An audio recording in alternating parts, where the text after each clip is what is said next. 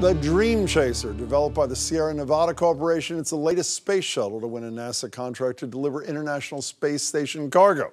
And as Christina Quinn shows us, much of the magic is happening right in our own backyard, right over there in Kendall Square. When it first takes off, the Dream Chaser acts like a space shuttle, looks like a space shuttle, and is boosted into space in a rocket. Very standard space shuttle moves. That's where the similarities end. Because once it's in space, software takes over. Software developed at the Draper Laboratory in Kendall Square. The technology we've put in there can guide the vehicle through its entire mission. Seamus Toohey heads the team that developed the smarts of the Dream Chaser. And after we deliver the cargo, we then control the vehicle on its re-entry into the Earth's atmosphere and subsequent landing on a runway at Kennedy Space Center. That's the kicker. Unlike the SpaceX Dragon, a capsule that currently delivers cargo to the International Space Station and returns by landing in the ocean, the Dream Chaser starts acting like an ordinary plane once it's back in the Earth's atmosphere. It lands like an aircraft.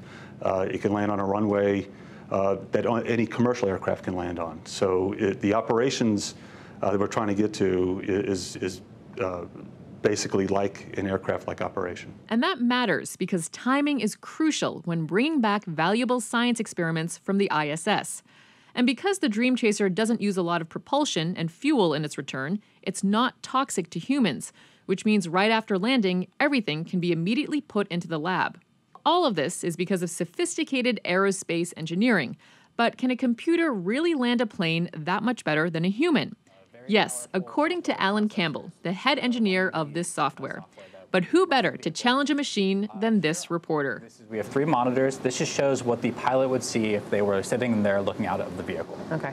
Alan kindly walks me through the simulation of the manned landing version, complete with a video game joystick and foot pedal brakes.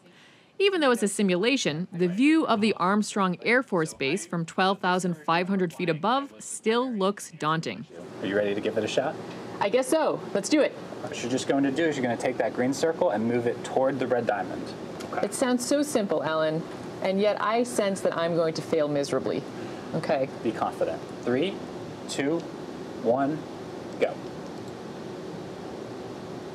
So the secret to all of this is a soft touch. Okay. Now, doesn't that look a little scary? Yeah. I'm going off target. No. No. Uh-oh. Pull. Oh, no! Oh, God. This is not ending well at all. I should have hit the brakes sooner, right? It wouldn't have really done anything. Sorry, but I've only ever seen one person successfully land this fully manual. And who was that? It was me, but to be fair, I've tried thousands and thousands of times. Christina Quinn joins me, and I was going to ask you for a ride to my car. I'll walk. It's okay. Okay, so when you mentioned something that was interesting, well, a lot of things were interesting there, that the cargo gets to the lab quicker. Yes. How much quicker? When something lands in the ocean, how long does it take? And if something lands on a runway like that, how long does it take? Sure. So the Dream Chaser, the plan is that it's going to leave the ISS and land, on a commercial runway within 3 to 6 hours.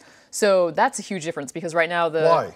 Because who cares if the stuff's 3 hours old or 24 hours old? Because it matters. They're science experiments, valuable science experiments, and as things age, the fresher the better. So can they land, when you say on a commercial runway, the implication I draw is they could land on any commercial runway? Yes. Any commercial runway. So if you think about that, like right? It's like an airplane. Yes, exactly. So that opens up so many opportunities for laboratories and all around the world. Think about that, I am thinking about that. So when do they do this first cargo thing with this? When's that happening? It's slated for 2019.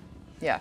And is there a piloted version of this as well? So they're going to work on that next. So first they're going to complete the cargo version, the cargo Dream Chaser version, and then move on to the piloted version. And while the landing and the reusability is a great thing, both for fiscal reasons and others, doesn't the space shuttle already do this? Well, they did before it before it ended, but the space shuttle. So they modeled the Dream Chaser after the space shuttle. So that's why it lands like a plane. But one of the biggest distinctions here is the high reusability factor, and it's also much smaller. It's quite cute. You did a great job, almost as good as I did on that smell test with you a couple of months ago. Christina, thanks so much. Thanks, Jim. Christina Quinn.